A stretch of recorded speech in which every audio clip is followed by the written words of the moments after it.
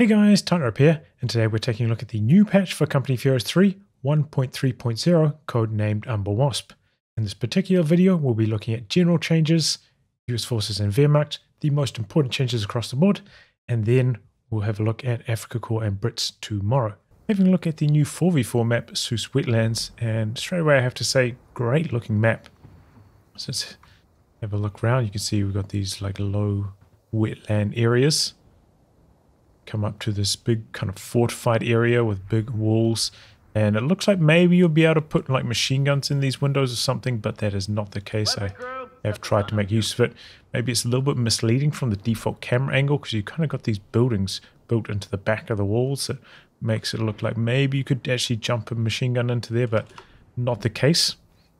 But yeah, I will say that I feel this lighting setting is kind of where Company of Heroes 3 shines. Just I think this is a really suitable lighting to make Company of Heroes 3 look good. So maybe they'll use it in a few more settings. And kind of reminiscent this overall of the Oasis Depot map that won Greyshot's 4v4 map competition. Be it inside the city area or big walled city, kind of a little bit ruined. But a lot of garrisons up here, loads and loads of garrisons, so you're going to need to bring your mortars and flamers if you're fighting in the north. Also, I did check all water on this map that I tested, you can drive through even this kind of deep looking water, so don't worry about not being able to pass through it or whatever. Everything, even if it looks quite deep, you can drive through. See, coming down big walled areas here. I don't know if this will see much play up here. There's not really any objectives up there, but looking good. Big pathway through here. And then coming into the center of the map, much more open, big roads, lots of channels to path through. Could have some massive tank clashes in here. The central road is elevated, as you can see there, so firing, indirect fire shots over the top of this will be quite good, but direct tank battles, probably going to be a few shots connecting into the ground. And yeah, you can pass through all these areas as well, all these water areas. They are quite open through the center of the map overall. And then to the southern area, also reasonably open. Maybe a little bit of elevation here and there, a few buildings, not quite so many. And again, you can pass through all this water down here as well. And a big medium fuel down the bottom here. And there's also a medium or high munitions down the bottom here. So quite a lot of resources to fight over in this bottom corner, even though it's quite open. So yeah, it looks really good. As I said, I think this lighting setting makes CO3 really shine. And hopefully this is a fun map. Pretty similar overall in size to Mignano Gap, but more direct paths to fight towards the enemy, so it should feel smaller. Maybe the bases are slightly closer together as well. Having a look at the stats of Sousse Wetlands, in terms of size, going from corner to corner, it's almost identical to Mignano Gap. The amount of resources is pretty standard as well, having 5 fuel per minute more than Mignano Gap and Winterline, but standard amount of munitions and strategic points. And for the distribution of resource points, you'll see a lot of medium and high munitions through the center of the map, which will be hotly contested, a medium fuel in the bottom corner to try and encourage some fighting down there, and a good layer of strategic points which could allow for some cutoffs. They also mention in the developer stream that when they make a new map, such as Sousse Wetlands, it will have an offering rate bonus for the first couple of weeks after it gets released. So they said it was roughly 40% higher chance to be matched on Sousse Wetlands than other maps for the first couple of weeks after it comes out. So it's a good change. You don't have to spam quite so many games to get to grips, get to try out the new map a lot more often in the days after the patch.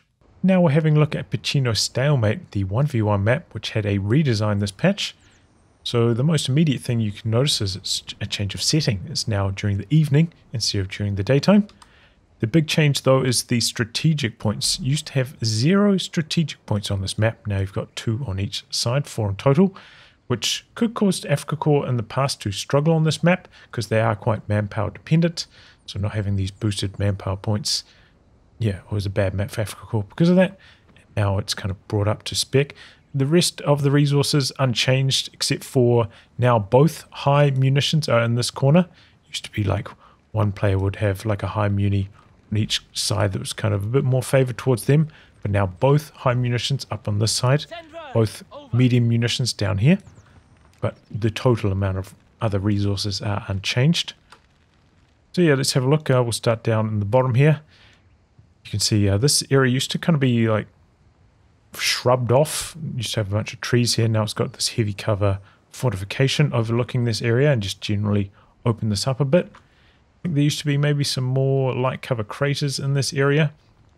This has had a redesign. Now I've got a bunch of walls up here. Generally a little bit more opened up as well. I think these trees used to be a little bit more restrictive in terms of vision. You can see that this has actually been opened. Now it used to be a high wall all the way around. Now it's been kind of pre-destroyed in this area. So that'll open up a new channel for infantry to get through, I imagine. Actually haven't tested that. Put us to work. Yep, they can vault over that. So it opens that up. Okay, maybe a little bit more compacted in the middle of the map. Also, one thing, that they've opened up more windows on these buildings here. I think a lot of these top floor windows used to be destroyed, so you couldn't jump in them. But now a few more of the windows are undestroyed, so they'll be stronger to put your squad inside with. So that was another change. And this area has kind of had been flattened out a bit. This tree line reduced quite a lot. Added some new heavy cover. Maybe got rid of the, I think there's a truck around here, and decreased this walled area overall. Pretty standard around the side here. But yeah, big redesign over here on this high munitions. Massive amount of craters removed here. Big heavy cover walls added each side. And also this building now, you can no longer garrison it. Pretty similar through here. Maybe a couple haystacks removed in this area. This building's been moved back a touch. Yeah, that's a look at the Rework Pachino Stalemate. There are quite a few other map changes here and there, smaller changes, which I'm not going to be covering in this video. But yeah, good to see a lot of improvements to the map pool. Road preference has been removed from long-range pathfinding. I did the before and after on Pachino Stalemate because this was one of the worst maps in my opinion, worst defenders. Like quite often you try and give long-range movement orders, quite safe stuff where you think you just drive along here, but instead you would drive through the center of the map. Often your opponent would have like double AT guns there, tank would drive into the middle and die. So yeah, here's the demonstration. Just before and after. Gonna click roughly here. So before, you go all the way around here through the center of the map, come down to here. Now, you just drive straight here. Straight line, simple, simple. If you want to drive down the roads, get a bit of a move speed bonus, you can manually do that. You can queue up some commands with shift or whatever, that's fine, but the game's not going to do it for you and have your tank drive through unpredictable channels. Here we have the old movement system, and the issue with it was when you gave a movement command that was further than 40 range away with a vehicle, that movement command would be translated imprecisely. So what this meant for longer range vehicles such as the Stummel, which has 45 range, if you gave an attack command to a unit which was slightly out of range, maybe around 55 range away, like these Riflemen are, even though the Riflemen are directly ahead of the Stummel, first it turns to the side, then starts driving forwards, then does a bit of an S movement before finally lining up and shooting at the Riflemen. This made these longer range units horrible to play with. Now recreating that test scenario, but with the current movement system, slightly beyond 10 range away, pointing right towards the Riflemen, I'm going to right click on them.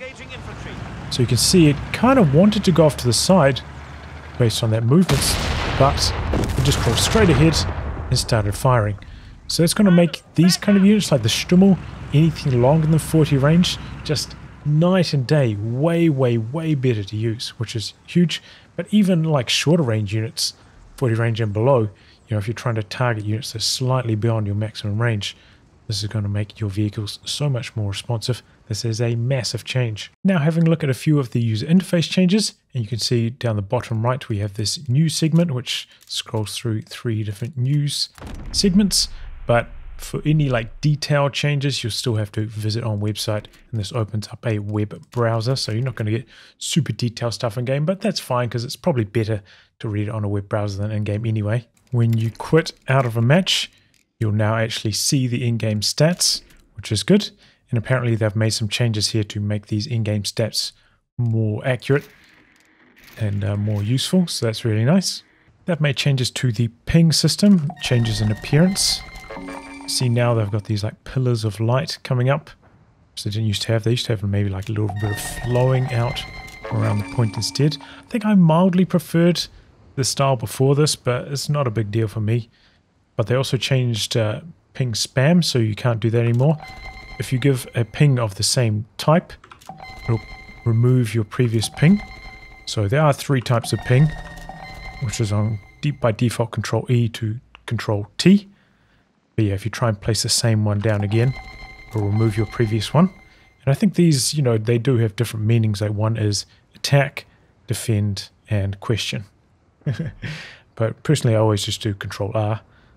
But yeah, if you try spam pings heaps, then it'll like time you out and you can't, and it'll keep giving you an increased timer where you can't do any pings anymore. So yeah, they're limiting ping spam, reducing some of that grief potential in team games. They've also reduced the icon size on the tactical map, made them quite a lot smaller, which is good overall because it was just too cluttered.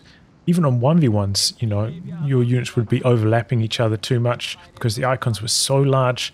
So now it should make this much more usable, maybe even into the team game modes, having these icons be smaller. They did remove some functionality here though. You can see they used to have like a white dot underneath a squad of infantry to show exactly where its position was, and then the icon would be, you know, on top of that. So you could see the precise positioning on that, which is not too bad. I didn't really use it for infantry, but you also had it for vehicles, which would show you like a little box with like a arrow kind of pointing, showing you which way the vehicle was facing. And even though I personally didn't really pay much attention to that, I think over time that's something I probably would have learned to notice during my tactical map play, and that is now gone. So yeah, you know, removing it from infantry, I don't really mind too much, but removing it from vehicles, I think probably making things worse overall. Some other things with tactical map have not been addressed, unfortunately. You can see that enemy units still go on top of your units. So you see this? So it makes it really hard to see or control your own units, because units from this spawn always on the top of the tactical map, units on this spawn always on the bottom. Whereas, you know, when it comes to keeping your squads alive, you always want your own units to be on the top so you know when to retreat them. And it's just so easy to lose a unit because of this issue. On top of that, you know, these kind of indicators, prioritize vehicles, hold fire, repair, these still also appear on the tactical map. They haven't removed these yet, so they kind of clutter things up. And then they also, see that? They change the position of the icon of the vehicle, even though it's not moved at all. It kind of throws you off as to where the vehicle actually is. So yeah, they need to address this and just remove this because it's just too much clutter for and too much detail for the tactical map. Another great change they made to the UI, if you focus your attention down here, used to be all caps everywhere. Now it's upper and lowercase lettering, including my name shown as it is in Steam rather than all capitalized. Then on top of that, enhanced descriptions. Sprint plus 80% speed. Ready for deployment, Pour it sir. on them. Pour it on bonuses right there. Same story, tactical assault. Combined arms.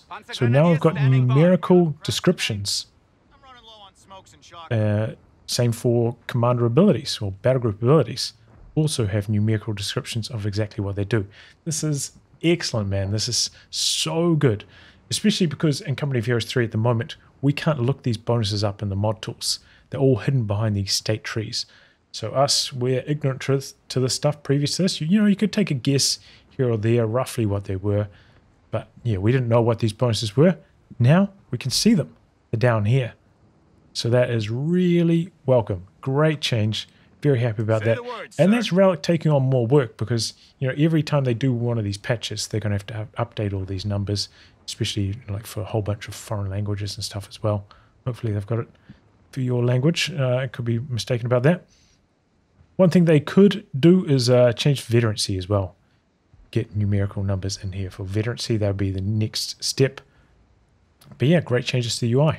On to the balance changes now, and they made a bunch of changes to a variety of vehicle weapons. Basically, they said that long-range accuracy was a little bit too high, and especially after the recent fix to projectiles that will make them collide with the ground less often, they were just too accurate in the long range. I looked through a few of these, and yeah, the changes seem to be quite minor overall, so not a huge change here. But if you ever want to compare this kind of stuff yourself before and after the patch, come to co3stats.com, then come to the Explorer DPS unit comparison. Then you can change the patch version. So we'll go back to the previous patch, 1.25. Say we'll type in 75mm half track for both sides. And if you hover over this, you can see the accuracy.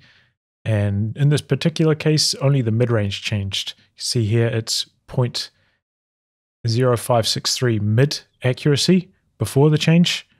Over to here, 0.055. So a tiny bit of mid accuracy lost from the 75mm half track. So yeah, as I said, these accuracy changes not that big.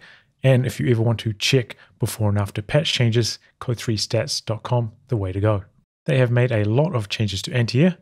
First off, they've standardized the damage that all of these different anti-air weapons will do to planes. So across all factions, they'll be doing roughly the same amount, be shooting down planes roughly as quickly as each other, which is good because it can be pretty difficult to balance that kind of stuff since these guys have like vastly different rates of fire and damage profiles. So that's nice. On top of that, they've changed the durability of airstrikes to make various ones harder to shoot down than others. So strafing runs, such as the ASC, P47, or the Luftwaffe ones, the ones you get early on, single pass planes, they're the easiest to shoot down. Then dive bombs are the next easiest. Loiters are mid-strength to shoot down. Recon versions are harder to shoot down than the damage-dealing versions in general.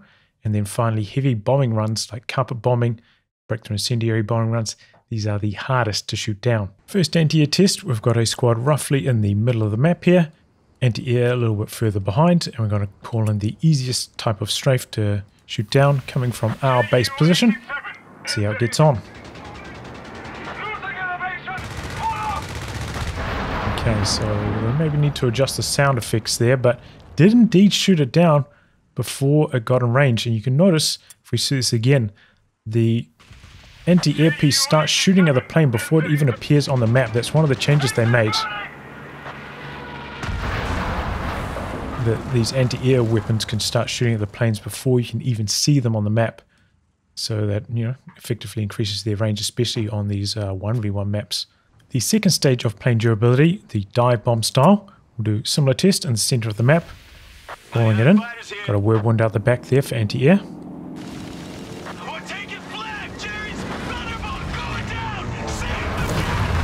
So a little bit too late this time around. Doesn't get shot down in time to prevent the bombs from unloading. We'll try this a little bit further away. I did notice the planes came in from this side instead of from our base, which was maybe a little bit unexpected. Do a P47 a little bit further back, so the plane has to fly a bit further before unloading its bomb.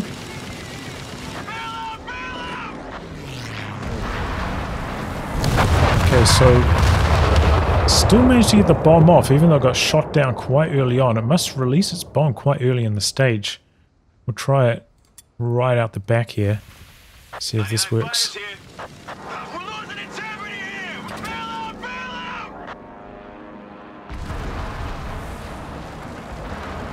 Okay, yeah, so this time the bombs did not get a chance to unload.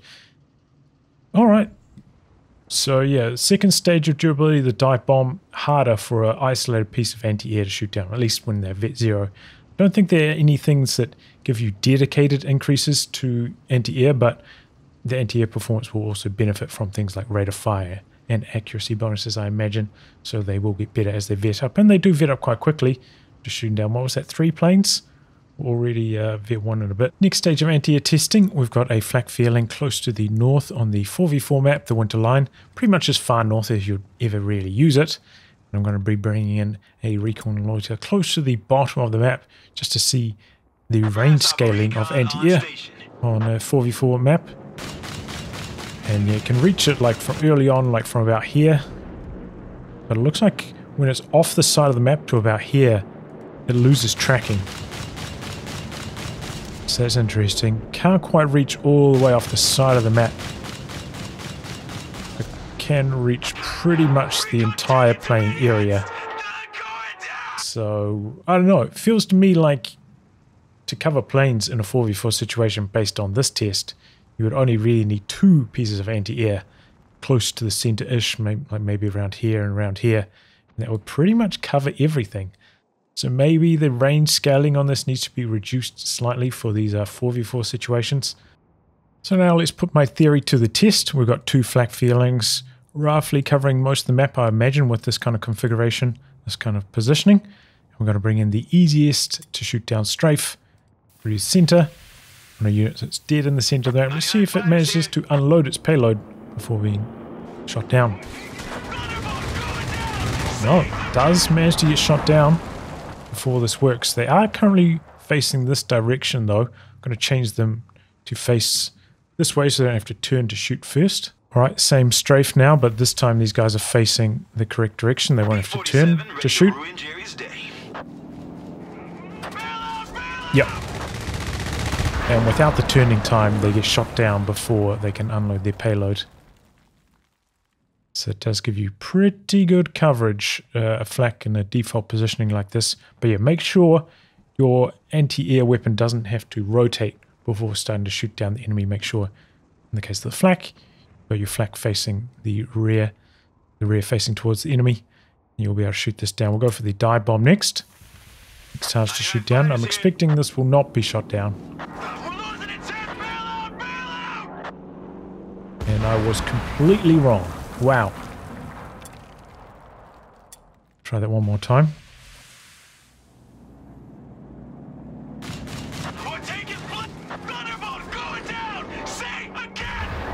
Wow.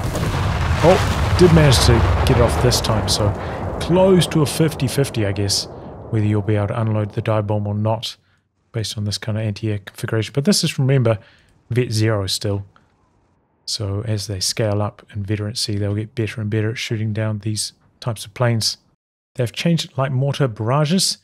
The cooldown has been reduced and the reload rate has been standardized to be the same as the US Forces Mortar. So in general, this should mean faster rate of fire during mortar barrages, at least for these light mortars. But I think this maybe isn't really that fair because for me, the Wehrmacht mortar is the best at the moment because it's got the best Vet 1 ability. The flare is so much more valuable than any of the other Vet 1s in my experience. So them all having the exact same rate of fire, but the Wehrmacht mortar flare being by far the best Vet 1 ability, yeah, it's not really fair. Not super on board with this change. Let's see how these mortar changes feel in game. We've got the Wehrmacht mortar here against the US Forces machine gun. Not quite a max range, 20 inside. Pretty standard range. Going to have sight the whole time. So the towers reduce the scatter.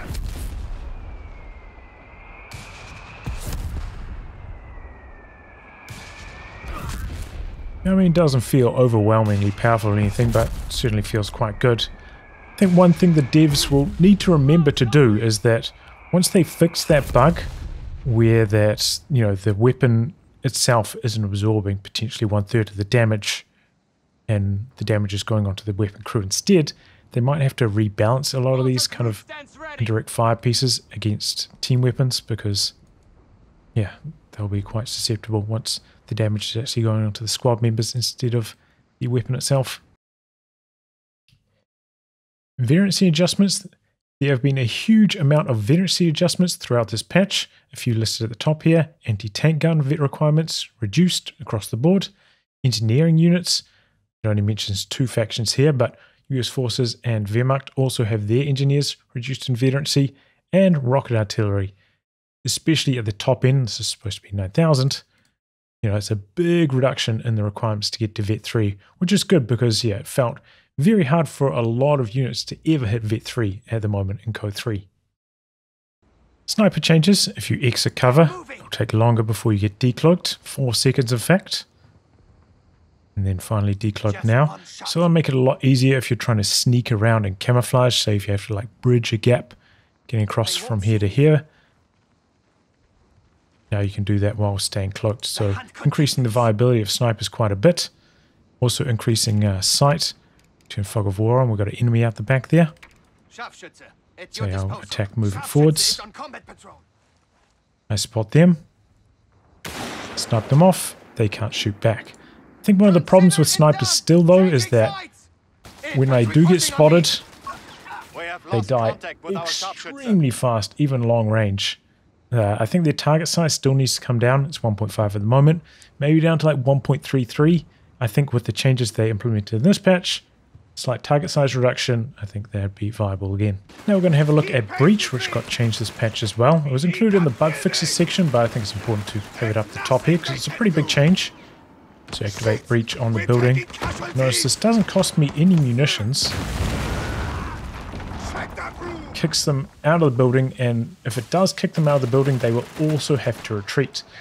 So, you know, if you're like a low APM player, you're not paying attention to this kind of stuff, it's maybe actually a buff for you, because, you know, you're not going to have a super low health squad standing outside the door about to die. But if you're like a higher APM player, but maybe you just got caught out this time, now you don't have your squad outside, you can't use them for anything anymore. Yeah, Breach, a slight buff there. Another thing I noticed during the testing for this video, if the enemy squad jumps out of the building very early on in the breach animation, roughly before the progress bar is 15% filled, the breaching squad will jump into the building rapidly. So if the breaching squad was getting fired upon by different squads, getting into the building faster like this would be a big advantage. So if you are trying to dodge the breach, wait until the progress bar is around 25% full before getting out. That way the breaching squad will still go through the lengthy animation standing at the front of the door, potentially taking more damage trying to execute the breach. Into the faction specific changes now, and we're starting out with the 4x4 truck for US forces. This was extremely popular in 1v1 lately, especially in conjunction with the armoured battle group, in fact pretty much only with the immediate Vet 1, giving it the immediate capture option, made it a very strong option. So yeah, it's had its frontal armor nerfed by 1, which does make a big difference when you're fighting against a lot of small arms in the early game. They'll be taking a lot more damage from this. And it's had its moving performance nerfed. The main change that will make, say if you're like chasing down another ultralight, such as like a Kradschützen or a Kettenkrad, now, you know, you'll essentially be doing 25% less damage in those kind of chase down scenarios. So yeah, I do think this probably did deserve a nerf, but I don't think these are the changes I would have made personally. I think I probably would have made the self-repair slower so that, you know, once it comes forward for that initial attack, does damage to a squad, backs out for repairs, then comes back in, it's out for repairs for longer during that first initial phase. That's probably the change I would have made, and then see how it goes from there.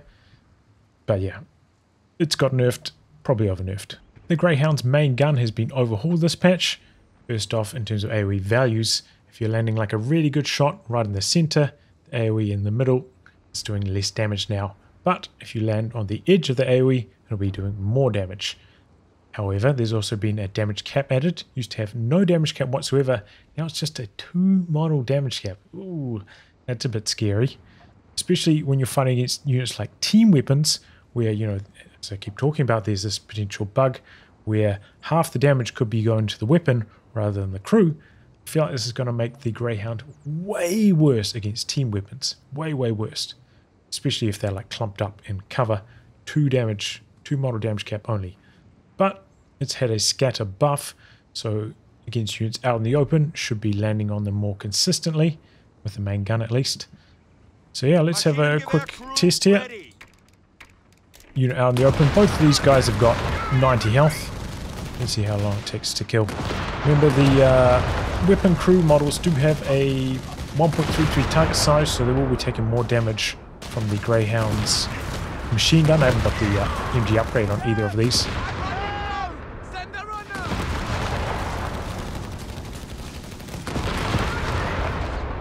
So there we go. pretty consistently landing on the target, but yeah, I do think this is going to be a nerf on the Greyhound overall. The Scott Vet 1 ability, White Phosphorus Barrage, has been nerfed, so now it costs 25 munitions, and the damage it does upon impact, when it initially lands rather than the damage over time, has been massively nerfed. 80 down to 10, we'll see how it performs against this MG42 here.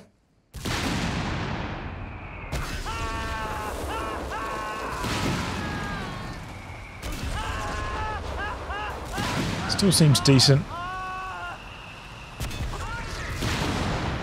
But yeah, 25 munitions for that. I don't know. The Chaffee has also received some nerfs. I do think this has been overperforming a little bit. So first off, the APCR rounds got nerfed. So you need the specialized munitions upgrade to get this from the Mechanized Support Center. And then you can go for this. Penetration nerf, slight cost reduction. Didn't really see this like just about ever in 1v1s. Maybe this was more of a team game issue, but the Chaffee would still scale extremely well against mediums and maybe even heavies, getting onto the side and rear of them with its high mobility. So they've nerfed the penetration on the APCR rounds. Okay, but I'd say the bigger change is maybe in the head-to-head. Now that the Chaffee's got a slower rate of fire, longer reload, and the Semivente, a couple patches ago, these tanks used to have identical main guns, but since then, Chaffee's got a pen nerf and now a rate of fire nerf. So that should mean the Semivente always wins. Let's have a look. We've got the same health. 480, 480. It's going to be a close one. Chaffee did fire slightly faster. But yeah, Semivente does come out on top. Maybe its aim time was a little bit worse. Maybe it wasn't pointing the correct direction entirely. So yeah, but I think, you know, that's probably how it should go. Since the Semivente can only fire head on, the Chaffee can make use of its speed. Especially if you're going armored. You got the immediate V1 on the Chaffee. You got the immediate flanking speed. Let's see how this goes. The flanking speed.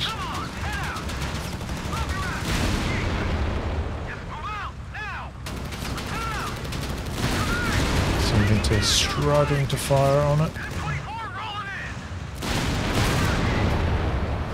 So yeah, with a bit of circle strafing, maybe if I execute that a bit better, the Chaffee can beat the Semivente because it doesn't rotate that fast, especially if you got the flanking speed active.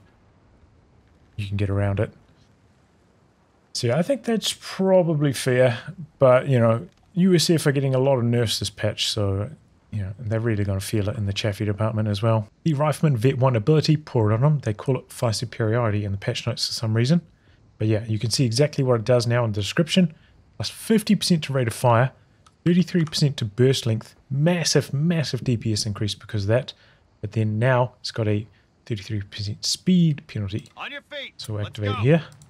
Make it on our way, sir. And yeah, that's definitely quite noticeable. Try and chase down a squad, run and gun, looking for squad wipes. It's going to make it quite a lot worse in that area. Which, you know, I think this is good overall because, yeah, it made Riflemen just too good. They could kind of trade against elites. Made it very hard to use anti-infantry elites against US forces effectively.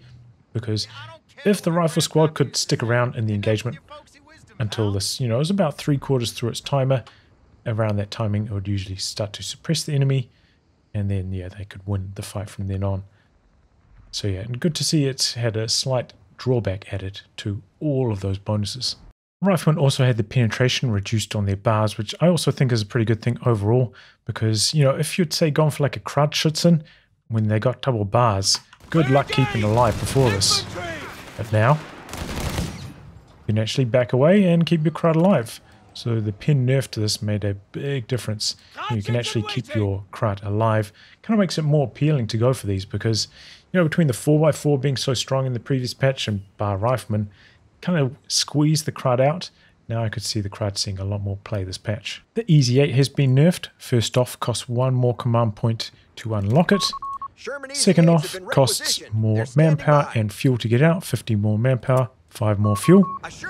And then If you haven't ticked assault engineers, if you've gone for veteran crews instead, it's going to come in with a regular engineer instead of an assault engineer. So, you know, less combat proficient, generally a worse squad. So making the veteran crews a bit more punishing in terms of the late game. Oh, also Easy 8 has pen massively reduced. But for me, I'm not so sure about these changes. It's certainly going to make it a lot more tolerable in 1v1s. You know, later command point timing, higher cost, more of a drawback for going veteran crews, and less penetration. It's going to make it a lot easier, but I feel like we're not really tackling the issue head on, which is it's a no-tech call-in, allowing you to skip tech. That's what makes the Easy 8 so appealing, at least in 1v1s. And then by making all these nerfs, it makes the tank far less relevant in team games when, you know, you're going to need the extra penetration to fight against tigers and panthers and stuff. So yeah, not so sure I like the direction this is going, even though overall this is going to benefit me as a 1v1 player. The Whizbang has a new Vet 1 ability, long range rocket barrage, 35 munitions, and if you look at the mini map on the left, essentially doubling my barrage range, so that is really powerful now. On top of that, it fires 50% more rockets, going from 10 to 15, but a slightly slower rate of fire on it. So close to max range here, we're going to fire off a barrage on an 88 that's been deployed. Let's see how it goes.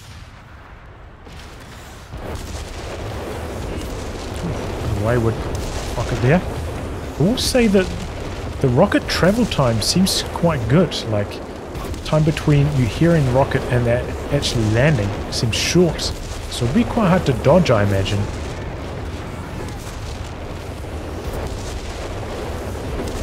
And from a nice, safe distance as well. We're the one scattered so far away. I wonder if there's some kind of bug going on, because everything else in this tiny area doesn't seem to scatter back and forth much at all. That's a little bit strange. But yeah, good luck if you're trying to use an 88 against somebody with a Whizbang. And especially, you know, if it's safe, quite far at the back, it's going to be hard to dive. It's very durable. Going to be very hard to kill this thing. I can imagine the Whizbang getting a lot of play in team games after this patch. Also in this commander, the P47 Strafing runs got nerfed. Essentially the second plane comes in way slower now. This. Ready to ruin Jerry's day. First plane comes in.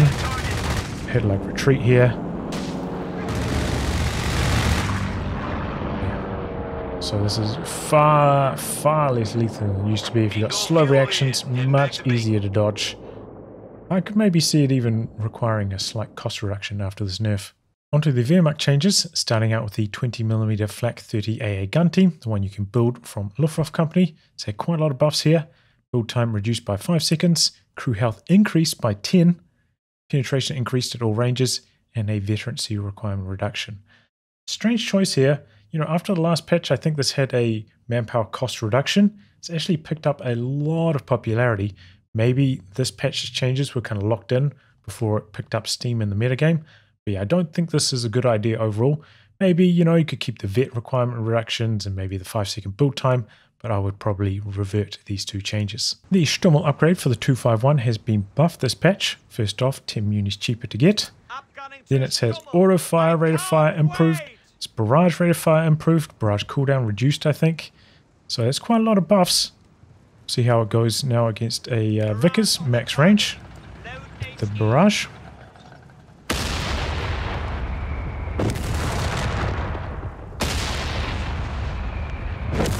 Pretty steady performer.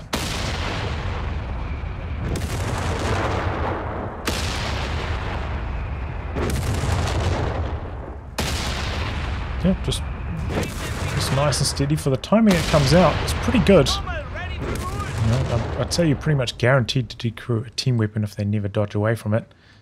But yeah, for me this is a little bit confusing of a buff, because, you know, I played a lot with the Stummel recently. If you've seen my FPVs the last, you know, few weeks, I've played a lot of Stummel games. My issues with it, pathfinding, which has largely been addressed this patch already. When you try to right-click units that were slightly outside of its range, instead of driving straight forwards to get to it, would spin to the side, drive at an angle, then spin to face them. Made it really hard to use the Stummel. So now that's been addressed, I expect it will be just way better in general before all these changes. and the Vet 1 ability, which still hasn't been fixed, Blinding Shot. Now I'll show you what the issue with this is. So we're going to activate Blinding Shot on the Stuart. You see the Stummel just gets locked in place facing the direction where you initially activated it. Never fires until the Stuart gets, you know, out of range, and then it'll bug out and try and spin around to face it. Basically, only can use this against a vehicle driving like straight at you. Even then, it's not really guaranteed. It might land short, or yeah, or units just like stationary in front of you, a vehicle. What do you need? This is really buggy. So if they fix this along with the pathfinding, I think that probably would have been enough for me. So I think this is going to be the age of the Stummel for tightrope. I'm going to be shooting up the ladder with the Stummel carrying me all the way. The side skirts upgrade from the Panzer company. Cost increase, but now gives plus 80 health to all vehicles equipped. That's the P4, Umber, Stug, and Wirbelwind. So yeah, this is much, much better. Previously, you know, giving some extra side armor was almost functionally completely useless because, you know, I thought it brought your side armor up to maybe about 130 on the Panzer 4, but, you know, 130 armor doesn't really help you against just about anything because, yeah, I mean, I think pretty much every medium in the game could still pin you at just about every range on the side with that extra armor. So functionally just about useless, but plus 80 health. Oh boy, that's really good. Research underway. 800 health now. It's going to make the Panzer 4 with this upgrade probably the best medium short of the Easy 8, but even that's got quite a few nerfs recently, hasn't it? So yeah, P4 looking really spicy with the extra skirts, and yeah, looking pretty suave as well. I could maybe even see them adding this side armor back in just because, yeah, as I said, it's functionally did very little. And you know, it feels weird to me to have side skirts but not improve your side armor. Blitzkrieg from Breakthrough Battle Group is having a slight buff to its reload rate, but then a speed nerf and a received accuracy nerf as well, going from 50% to 35%. I think overall this is probably good because when you get a 50% speed boost in the game, it kind of causes a lot of the game's systems to break down, like anti-tank guns. If you're driving through their arc, they can't track you because the vehicle's going so fast with a 50% speed boost. Or maybe turrets can't rotate quickly enough to track.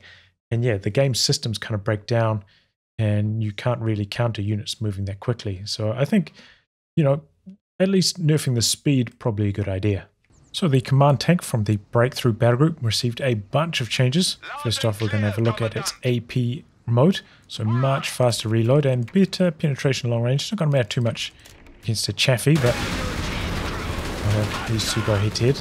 This is maybe like a pretty typical unit if you're stalling for, if you're behind. You might go for the command tank if you feel like you can't save for the Tiger, if you're really roughed up, can't afford Panzer Company.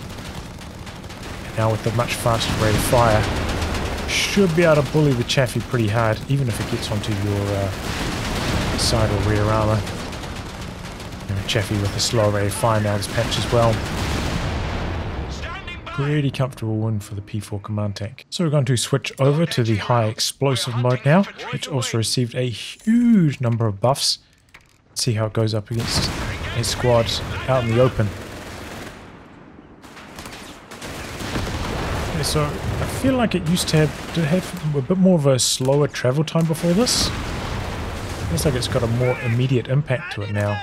Faster shell travel time. This unit out in the open though doesn't appear to be that impressive really. AoE is not really carrying it that hard in this department. Now let's try it against a unit that's clumped up in cover.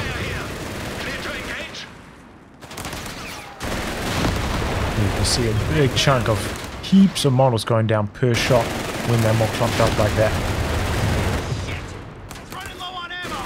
Much more reliable now and explosive against clocked up units. Respectable overall. Not an infantry slayer, but you know, pretty cheap honestly at that cost with no tech. So seems pretty good to me now, the command tank. The Wirbelwind received quite a few buffs. First off, 20 manpower cheaper, not a big deal, but 10 fuel cheaper. I don't think this is a particularly good idea. You know, I've played a lot of Whirlwind rush strategies, and quite often I had a Whirlwind on the field at about the 10-minute mark. So 10 fuel earlier, you know, maybe another 30 seconds faster. It's going to be extremely oppressive at that timing. That's not really the direction I was hoping the Whirlwind would go. I was hoping the Whirlwind would maybe gain more scaling, become more useful into the late game, rather than pushing it earlier and earlier and earlier. That's not the direction they've been going for. But something I do agree with, they changed the Vet 1 ability. So previously, you'd activate the ability, and it would, I think, decrease your reload, but it would make your Whirlwind go really slowly. And I think it lasted for like 30-ish seconds, and you couldn't deactivate it. So, you know, you'd activate it, but now you're too slow to chase any infantry, and then you're going really slowly, you can't deactivate it, you get chased down by your enemy's Chaffee, and you lose your Whirlwind. So it was pretty much functionally useless, I would say, the Vet 1 ability before this, especially because, you know, they've also buffed the reload in this patch, because the reload doesn't really matter too much for these kind of burst weapons. If we shoot here, now it's reloading. Now it's reloading. So the reloading really doesn't matter too much for these kind of weapons. It, you know, with a tank gun, 30% reload is pretty much a 30% DPS increase. But on these kind of burst weapons, it is really bad. So I'm very glad that they removed that Vet 1 ability, and what they've got in its place now is white phosphorus. Now the description here is bugged, doesn't change the speed, but it does give a -2 vision range of any vehicles. I think largely you're not really going to be using this to target any vehicles, if I'm honest. What we're going to be targeting is infantry. So let's see how we go here.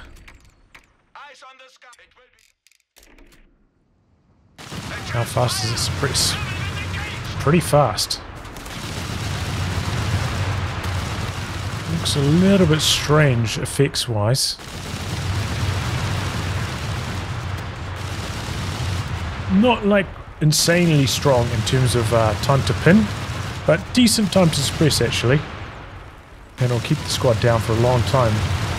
Is that a 30-second activation, is it? Pretty good.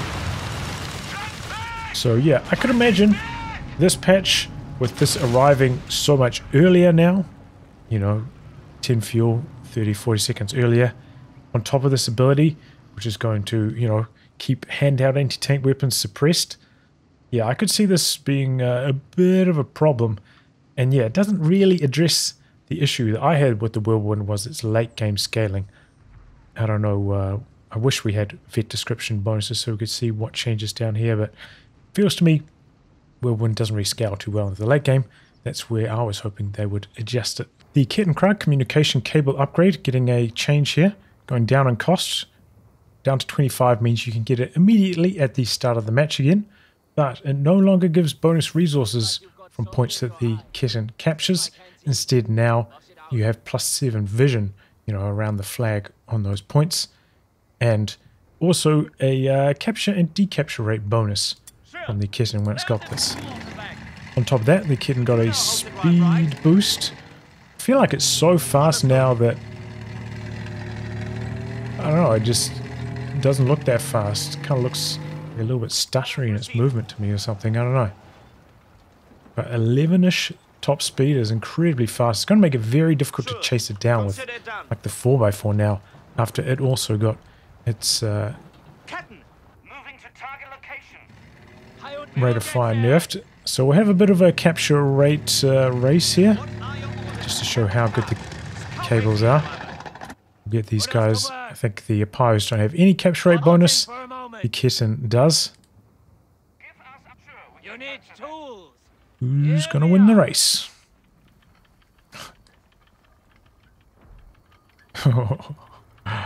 Oh boy, it's going to be an old-fashioned stomping. We'll hear when it captures and we'll see what the progress is. It's literally twice as fast as a normal unit. A Pioneer. That is nutty. Let's have a look at the vision it gives now. Ready, driver. Throw it in reverse. Around the flag.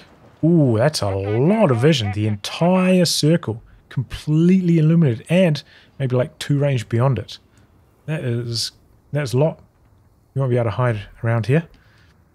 One thing that kind of emerged after the last patch was the recon scan. This ability, I think, too strong at the moment. I think when you activate it, maybe the kitten should have to be completely stationary. A 50% speed penalty just doesn't matter too much to the kitten, because it's not like an acceleration change. So it still gets up to speed at a normal rate, and its top speed is so fast that it's pretty quick moving around in this mode.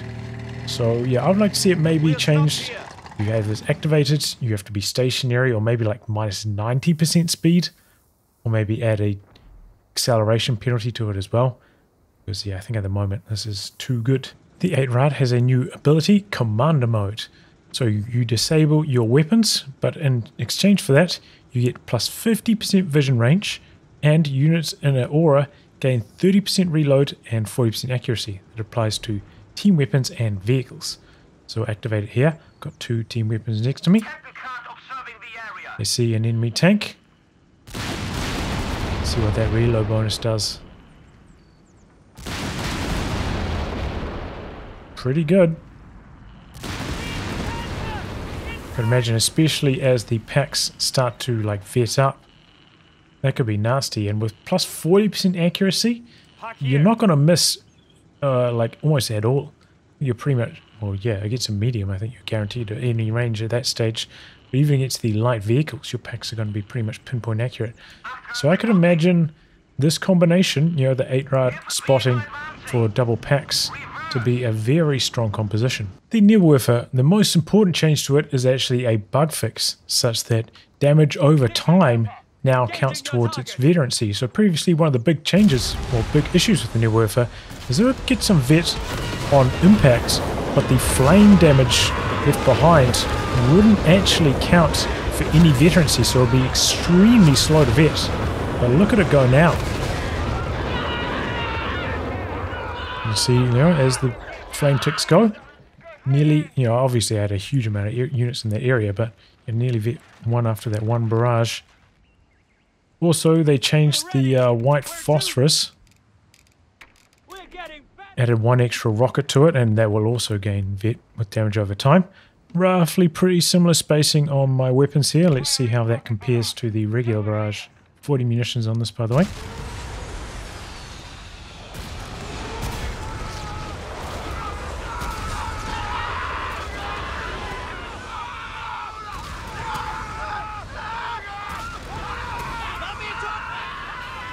So unlike Code 2, white phosphorus can kill here. Oh, did you see that? Oh, I must have gone for the moonshot. But yeah, I mean, look at this. This gained, you know, about from Vet 1 to Vet 2. But this gained from Vet 0 to almost the same point. So I think this is maybe a bit of an issue with the white phosphorus in general. There's so much overlap with the regular barrage. It doesn't really have its chance to shine, so I don't really know. Like, you know, sure, it blocks some vision and stuff and lingers on the ground, but so does the flames linger on the ground. It doesn't have enough breathing room or differentiating space between the regular barrage and the phosphorus barrage. The Panther has a new Vet 1 ability called Tank Hunter. Works kind of similar to hammer tracking that the British had in Code 2. Basically, anything you shoot at is going to be marked for 8 seconds. You're going to be able to see them in the fog of war, and I guess they're going to have a received accuracy penalty of 25%. So let's see how this goes. Turn fog of war on. Uh-oh. Uh-oh. That didn't work. Back away. That's not giving me sight for enough seconds.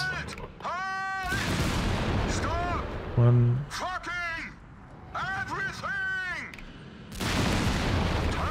Yeah, that's not working properly at all. 1, 2, 3. Yeah, that's not working. So the vision aspect of this is not working at the moment, which does kind of limit the received accuracy penalty part of it as well. You're not going to be able to see it, you're not going to be able to shoot at it, so yeah, they need to fix that bug. The red phosphorus grenade has now been fixed. It does damage over time, as it should have all along. And if you've seen my video about grenades, you'll know that the amount of smoke, the area of smoke it gives, is actually bigger than the Willy Pete that the US Forces Commandos have. So let's see the area this is actually going to deal damage. It can do friendly fire damage. So I'm going to run into the area. Oh my god. Oh my god. Okay, so that is a big area. No root toots clearing a path. We'll You find name a way. it. We'll capture up. it. Moving to new Try destination. that. See if that gets everything right there. Red Phosphorus. Smoke Scouts, out that loaded position. and ready. Yep. Heading to new. We hold it up. Yeah, I mean, that's like 6-ish range. We have lost communication with one of That our covers a squads. huge area, that red phosphorus. Like a full circle, like all the way around here, basically. Huge area covered by that phosphorus grenade. Even though, you know, like visually it looks a lot smaller. If you enjoyed this video, I hope you consider coming on board as a Patreon backer, like all of these legends here.